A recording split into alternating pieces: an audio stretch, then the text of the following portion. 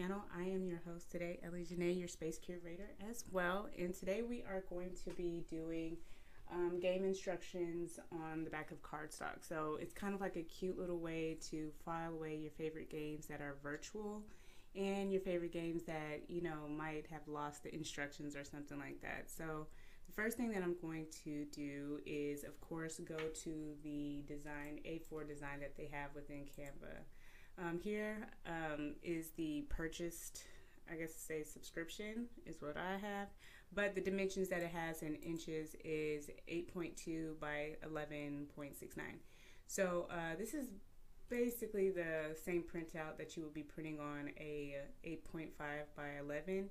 The reason why it's a little bit bigger in length and width is simply because it has to lay out perfectly on the piece of paper, so it gives you the exact amount it needs. So let's not get distracted. The first thing that I want to do is take out a square, and I'm going to hide that. And it doesn't matter what the square is. My favorite color, clearly, hence my logo, is blue, so I'm choosing a navy blue.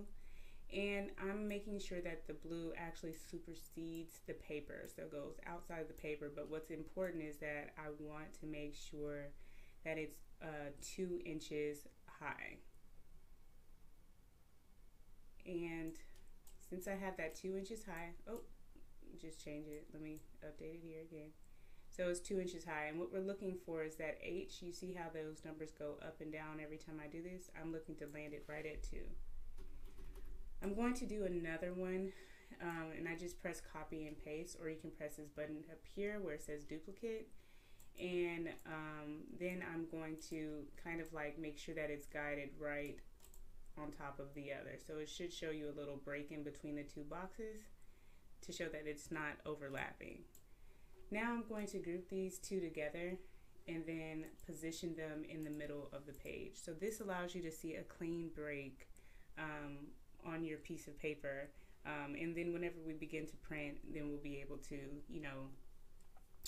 take or remove this. But for the most part, this is just a great place to start. So it's in the center, so now it's time to actually download the instructions. Okay, so this time I actually chose the game Monopoly, and it's just a game that everyone knows, but there's virtual versions of this game, and also you can find a lot of virtual games online that you can, copy and paste their instructions or details as well. So of course there's a lot that you have to purchase, and you can make up some of your own, but this is just a really cute way to have a good little collection of how to play the game. So anyway, every game has a goal, every game has the directions, materials, and an initial setup of how you prepare to get into the game. So what I'm going to do first is do what I just did, which is copy and paste all of the rules to the game and just set it up at the top until I'm ready to actually edit it down here at the bottom. You can also open up another page down here and put all of the details within your game down below on a blank sheet of paper versus actually having to mess up the other side, because maybe this side is full and you need the bottom side, so you can't put the details up top. So just open up a new sheet of paper. All right, so now I'm going to actually try to fill in this space with the most down below. I'm going to kind of make sure that it's like the most legible and has the most, let's see. I'm going to put it down here, and I'm going to make sure that there's like no unnecessary breaks and spaces because it is a pretty tight fit. Just keep in mind it's the size of a sheet of paper, so it's not a bad thing if you have very small words like 8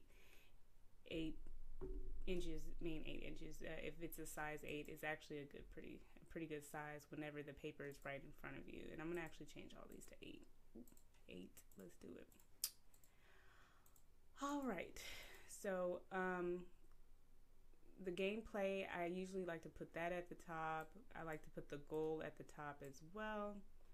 And I'm going to do it here and make sure that they're positioned to the left. And I'm going to come back through and make sure they're positioned correctly. And then I'm going to have the materials. down here. Yep, and they still fit. And then I'm gonna have the setup down here as well. All right, so you can like design this any way that you like. I am sincerely not going to go a little all overboard. I'm gonna keep it pretty simple here, but there's a lot of game downloads that you can download from my library if you are interested. But for the most part, I'm just gonna show you what I do here. And then I'm gonna select Monopoly, or I'm gonna type Monopoly. Monopoly. And I believe, let me see if I'm right. Monopoly, I want to get it as close, or I'm going to see if I can get it as close to the actual brand name itself. Okay, it's pretty standard. And I'm going to use, I don't think that's going to work. I'm going to make sure it's that big. Libre, I don't know, let's see. Afron, well, I like that. So here you can resemble the game logo if you want. You can copy and paste the brand logo if you want, or you can have it look like all in one, you know, the same type of logo, the same type of font that you like for your, you know, for all of your cards. So I am probably going to do that because I really don't care for that Monopoly. And I'm going to use Afra. Afra is cute. All right. And then I'm going to have Afra go to the right side. I'm going to have it read Monopoly or the game title on the right always for me.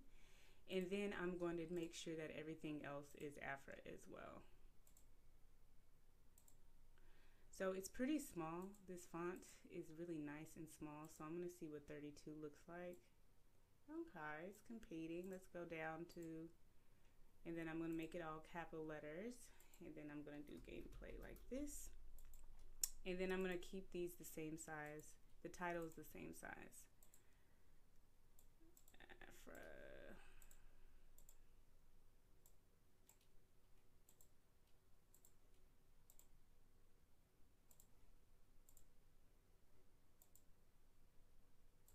FYI, there's a way quicker way of what I'm doing to do this. I just am going through this, maybe because it's a peace of mind. I like doing it individually.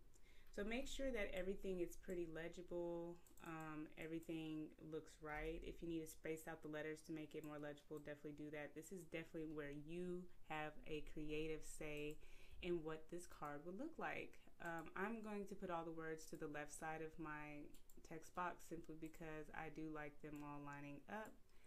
And making sure that they're all positioned to the left side. That's just kind of how I like it. It makes sense this way. You can add lines like, or, you know, more text boxes if you want to. I'm going to close this. And, you know, this is just probably a cute way to organize your page as well. And I can do this kind of like a really light color.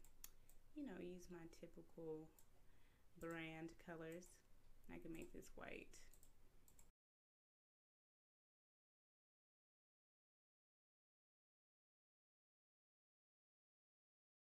All right, so I'm going to change these letters as well. Let's see how I want to do that. I think I like that. I might go for something a little bit more standard. Yes, it's adorable. I almost forgot what I chose. Again, I'm doing it the difficult way. You can bring this up a notch if you would like. I think I do. I do like it that way.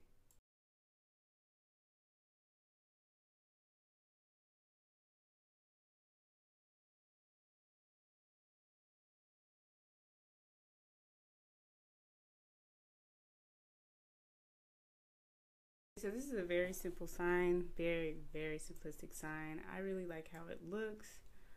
It's pretty much ready, and you know, I just want to display some options that you can actually take the game rules or additional game information and put it at the top and upside down if you want to. I'm just going to copy and paste this. I'm gonna actually group it together, and then I'm going to duplicate it or copy and paste, and then flip this upside down. And look how that looks. Perfect. So I don't mind that these instructions are very close to the end of the page, because when it's time to print this out, it's going to be, it's going to have a slight border around the actual image itself. So it'll be all right, like completely okay. So, all right, so what are we going to do from here? I'm going to duplicate this page. I'm going to delete all of the content here and set this up for the next round of instructions that I want. As far as for this page, I'm just going to take out this middle part, and now we have a healthy distance between both of the instructions, and it's ready to print. Whenever I print this as a PDF, I am going to select the page, of course with the image, and I'm going to download it. I make sure that I don't print within the downloaded item. I'm going to actually go into my documents. Okay, so because I am in the Social Distance Thanksgiving Gift Set series, for my channel, I chose this cardstock right here and made sure that the cardstock was blank on the other side as well. You could also have cardstock that is already cut down to A4 paper size, but I'm going to cut this one down to 8.5 by 11 because I like this paper vibe right here, and I'm gonna use this. So whenever you put this in the printer and it's at the right appropriate size, make sure that your paper is actually facing blank side up on this side, and that way you'll get that perfect printout within your printer. So let's go ahead and get this puppy printed off. We have the printed paper facing side up. We are now ready to print this bad boy. Now I just go through the document and I love how close it is. It's in the PDF format versus that download format. And it's showing that it's very clear. All the lines are doing what they need to do, and it's pretty much even and perfect on this display. So the next thing that I'm going to do is select this printing icon right here, and my whole job here is to make sure that within this gray area around the, I guess say preview, there aren't any letters that are, you know, going beyond that, I guess say threshold or a little safe space, right? And if it is, you just look at the scale on the top left hand corner and see that if you're at 91%, 100%, 50%, whatever it is, you can go down here and do a custom scale and manipulate the actual, you know, where you want it to actually lie into, you know what I mean? But I'm just going to go ahead and do fit. Fit works perfectly for me.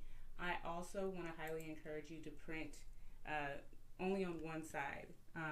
My automatic default says print on both sides.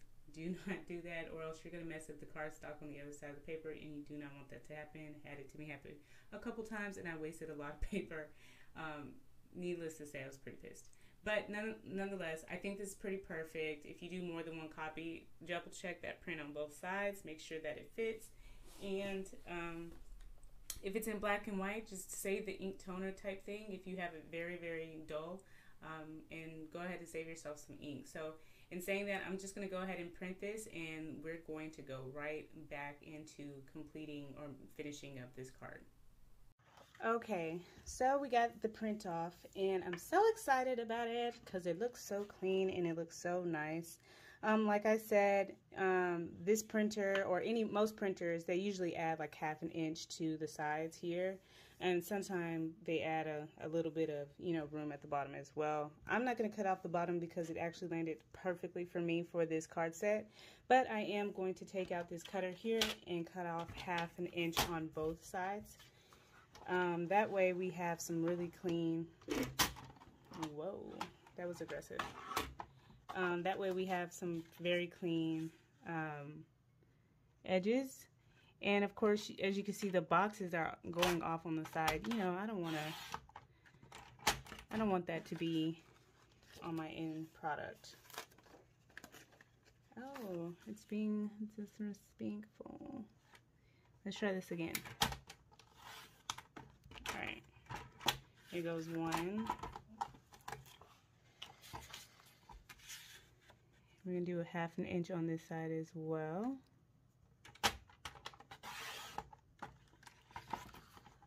Okay, so now that we got 1/2 inch on both sides, I usually like to cut, I like to first of all double check and measure out the card itself. Again, it's 11 because we cut down 11, but 1/2 of 11 is 5.5, and that's how you get the exact middle of the card. And it should at least print out, you know, evenly spaced out card for you.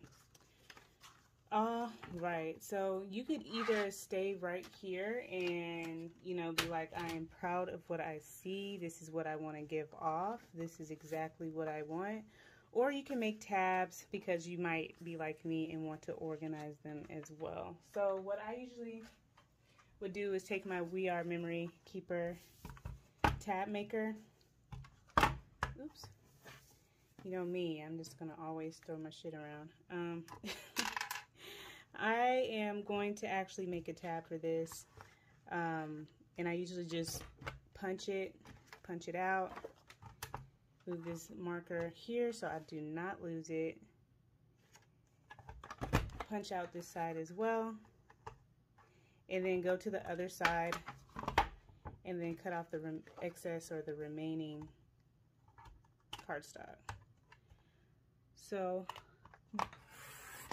oops, So with that 2-inch break, that allowed you to have the perfect cut at the top of your card set. So it's absolutely adorable. So I'm going to show you that again in fast motion.